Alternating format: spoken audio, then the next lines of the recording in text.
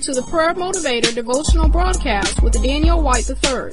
We are glad that you have joined us as Daniel White III encourages us to pray without ceasing throughout the day, every day, for the glory of God. Good day to you, wherever you are in the world. We are thankful to God for all of you who listen to our broadcast and who participate in this broadcast and who pray with us. I just read from another one of our broadcast texts that so many people simply in this day and time do not make the time to pray to God, and that is a tragedy. And so we thank the Lord for you faithful who see the importance of prayer. Prayer is where the power is. Make no mistake about it. As always, it is so good to be with you today and to encourage you to pray. Today, by the grace of God, I would like to begin by sharing with you a poem titled God is Able to Meet All Your Needs by George Cuff. God is able to meet all your needs. A word from the scripture true. In all of your ways follow his lead. Is amazing what he will do. Our Lord will make all grace abound so that his blessings flow, causing your praises to resound as your giving begins to grow. You will receive all that you need to share with others each day. You trust in faith and plant the seed with joy and not with dismay. God loves a giver whose heart is pure, the one who finds joy in giving. His mind is at rest, for he is secure in the values by which he is living. He who supplied the seed to the sower will increase your store of seed, providing bread from field to grower in increasing measure indeed. You will be rich in every day, or rather, you will be rich in every way, and every day, by the way, in grace, in truth, and deed. You will be generous every day, blessed to help those in need. Such service brings praise to God above for heeding what is right. Many will lift their voices in love while praying both day and night. Through prayer, their hearts go out to you, though they cannot see your face, knowing God has brought them through because of his amazing grace. This is the God we serve so true, our Father, the Ancient of Days. To him we ascribe the glory due. To him we give honor and praise. Ladies and gentlemen, wherever you are, you ought to tap somebody and say amen. The simple purpose of this broadcast is to motivate, to encourage, to challenge, to exhort you to simply just pray. Don't make a big fuss about it. Don't make a big deal out of it. Don't be afraid of it. Just pray. Be simple in your prayer life. This radio broadcast is not necessarily for people who already know the secret and power of prayer and who actually practice genuine prayer on a regular basis. Rather, it is for those who may find it difficult to pray, or for people who claim they do not have time to pray. I am convinced that most Christian people do not need to learn how to pray. They need to just simply pray.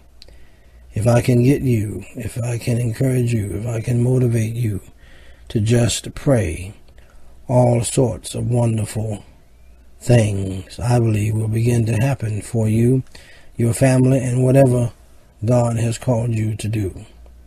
We do not pray, ladies and gentlemen, based upon our subjective feelings.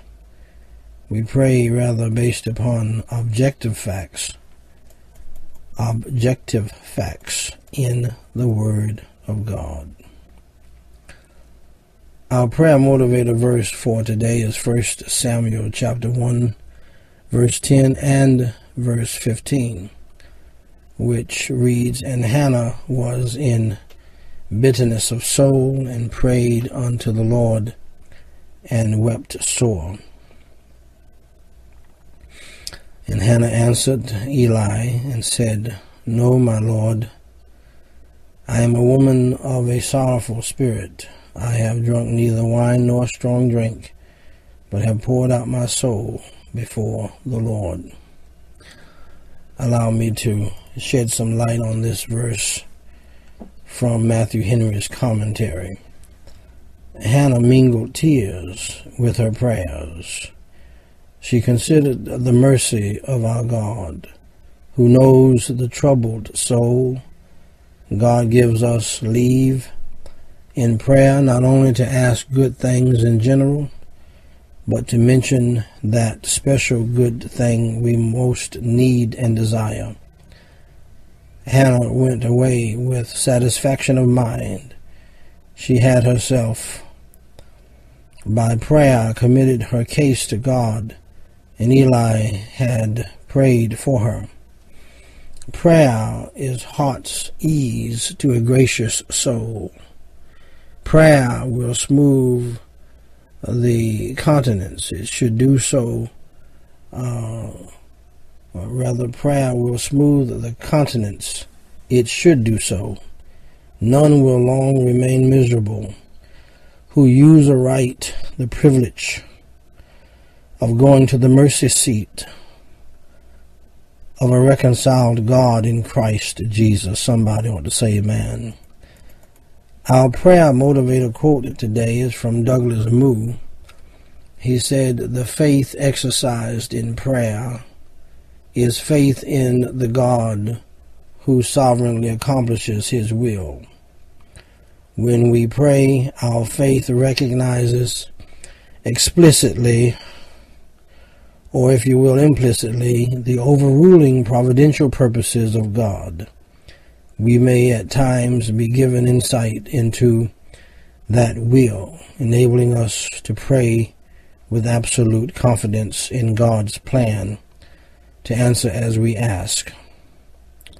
But surely those cases are rare, more rare even than our subjective emotional desires would lead us to suspect.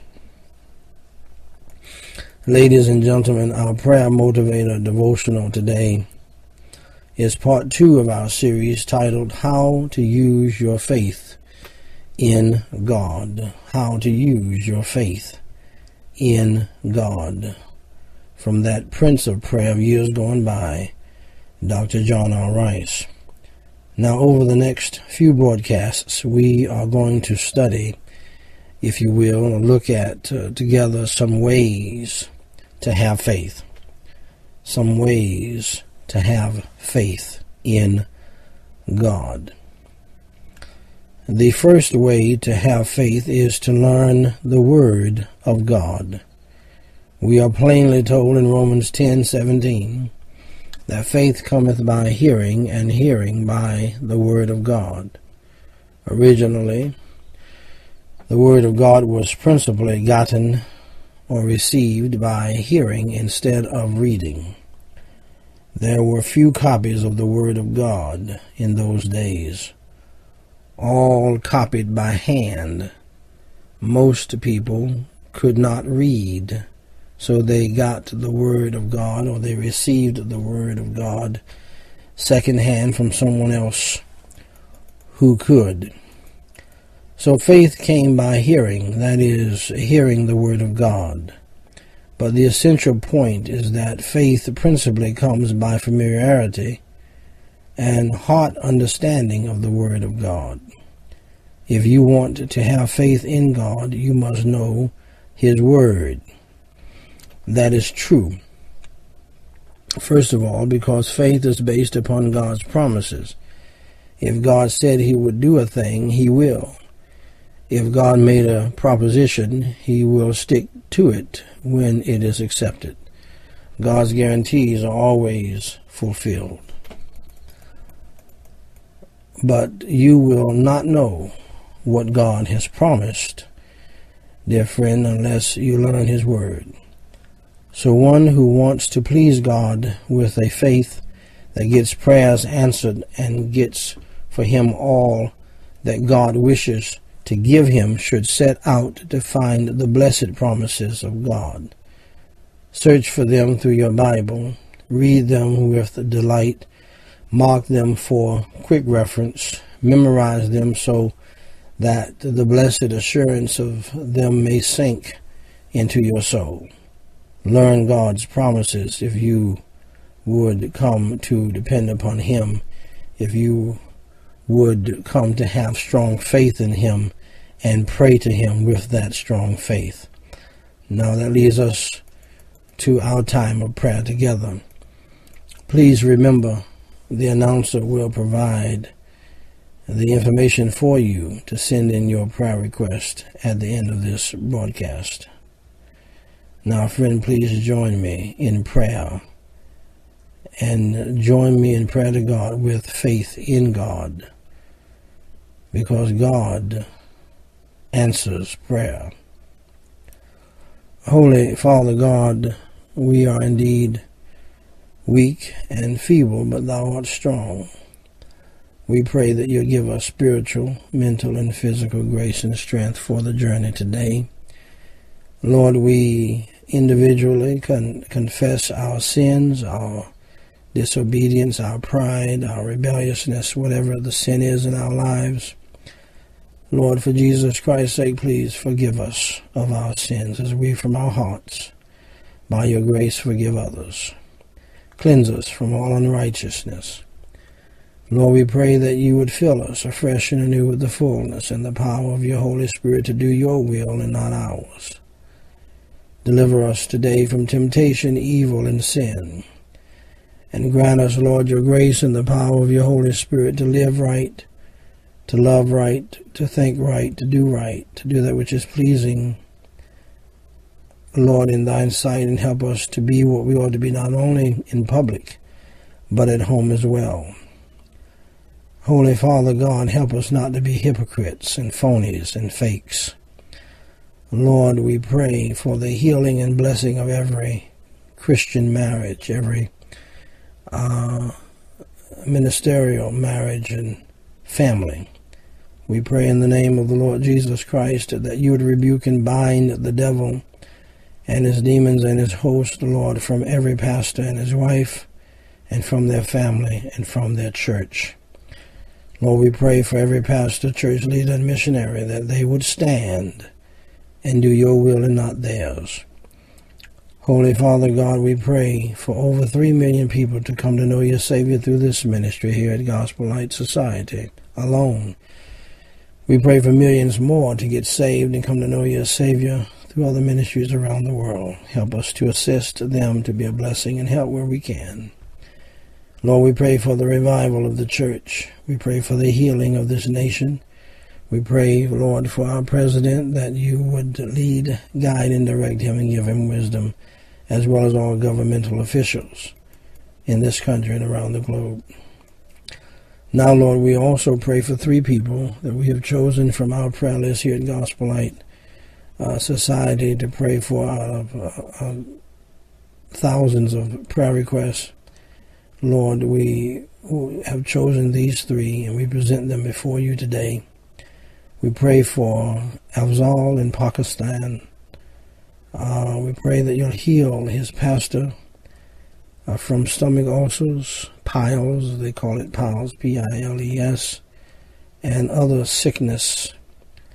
Bless them, Lord, with an apartment as well. And Holy Father God, we pray for LF in Tennessee. We pray for her family unit and finances. We pray for BC to give his life to you and to restore his relationship with his family. Holy Father God, we pray in the name of the Lord Jesus Christ for Willie in Papua New Guinea. Heal her mother from cervical cancer in a miraculous and merciful way. And Holy Father God, we pray for the following people who have received you into their hearts recently, who have gotten saved. Lord, we thank you for saving them. Thank you for using us in a small way in your great work in ministry. And Lord, we are humbled to be a part. We pray, Lord, that you would strengthen these in the faith, lead, guide, and direct them to do your will. Help them to find good Bible-believing churches in their community. And Lord, help them to utilize the additional churches, local churches that we've added to our map worldwide. And we pray that you would give us even more, so that once people get saved, they can join with the Bible-believing church in their community, get baptized, and be discipled locally, along with what we do here. Lord, we pray for these. Maria in South America. We pray for Juan in Nicaragua. We pray for Lakeisha in Virginia. Now, Lord, we pray for the following people who have been saved for a while, but who have gotten away from you somehow. Now they're coming back. They're recommitting their lives to you. They are rededicating their lives to you, and we rejoice with them in this decision and pray that they will keep their commitments to you and be strengthened in the faith. We pray, Lord, specifically for Bob in this country, Kathy in New Zealand, and Kufa in Zambia, this country being America. Lord, we pray in the name of the Lord Jesus Christ, and we thank you for your mercy, love, and grace. Thank you for the privilege of prayer. Thank you, Lord, for the privilege to pray for these. Please hear and answer our feeble prayers. In Jesus Christ's name we pray, and for his sake. Amen. Now, dear friend, if you are listening to this broadcast and you have not received Jesus Christ as your Savior, please listen to the Word of God. Faith cometh by hearing, and hearing by the Word of God. The Bible says in Romans 10:9 and verse 13, that if you shalt confess with thy mouth the Lord Jesus, and shalt believe in thine heart that God hath raised him from the dead, thou shalt be saved. For whosoever shall call upon the name of the Lord shall be saved. Salvation is very simple. It was not simple for God to do for us, but it's very simple for us. So, friend of mine, if you're willing to trust Jesus Christ as your Savior today, please pray this simple prayer with me and just mean it from your heart. You can repeat it after me, phrase by phrase. Heavenly Father, I realize that I am a sinner. I realize that I have done bad things in my life. For Jesus Christ's sake, please forgive me of all of my sins. I now believe with all of my heart that Jesus Christ died for me, was buried, and rose again. Lord Jesus, please come into my heart and save my soul and change my life forever. Amen. Dear friend, if you have just received Jesus Christ into your heart, I want to be the first to congratulate you on doing the most important thing you'll ever do in your life. Please feel free to contact us today so that we can send you a free copy of our pamphlet titled What to Do After You Enter Through the Door. This will help you get started in your Christian life. Until next time, remember, dear friend, pray, think, do. God bless you.